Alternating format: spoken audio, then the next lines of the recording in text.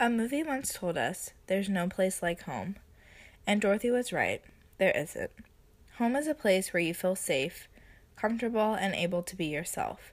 It is necessary to have a home, but just because home is great doesn't mean that you should limit yourself to its physical or emotional boundaries.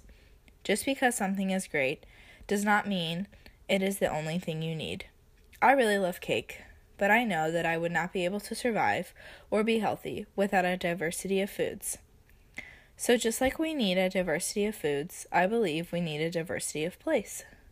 Home is great, but there are so many other places for our hearts and minds to devour. It helps us balance ourselves, build our identities, and connect with others. You don't have to travel the world to fulfill this lifestyle. It's just important to challenge yourself, to break habits. It might be uncomfortable, but you never know what you're going to find.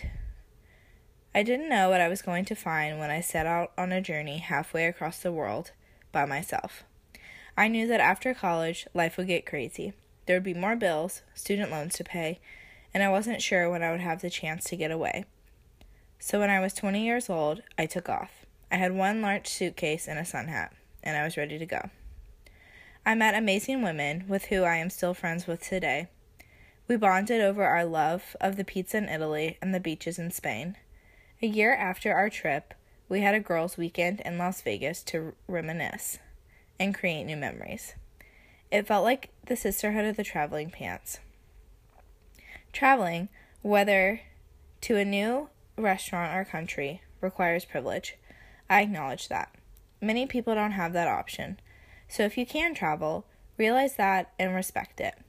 It's one of the greatest gifts, but that doesn't mean experiences should always be shoved in people's faces. Home is a safe haven and a place where we don't have to challenge what we know. Yet too much of anything can be destructive. For me, I believe that too much of the same place distorts our views. It distorts our views of reality, people, and the world. This is why it's important to be uncomfortable. If you want to travel across the world and you're able to, do it. If you want to travel across the country, do it. If you want to travel across the state, do it.